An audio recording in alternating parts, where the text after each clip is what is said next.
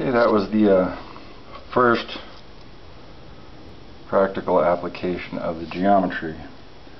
Now, this is a hard drive plate cut into a fractal, and the wiring goes as such. 1 doubled is 2, 2 doubled is 4, 4 doubled is 8, 8 doubled is on the back side 16, 6 and 1 is 7, doubled is 5, on the back side again. That's one positive side. Not connected to that, but still positive, is its antithesis.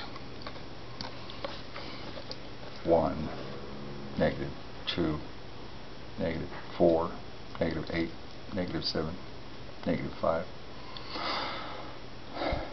positive 1.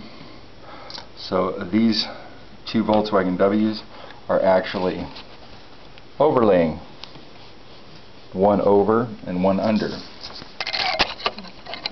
Okay, so one winding is like that, and then turned over and opposite that would be the other one, going this way.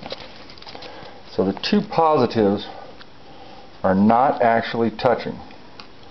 But once again, thank you. So noble. Thanks, B. What's its application? Notice that it's not even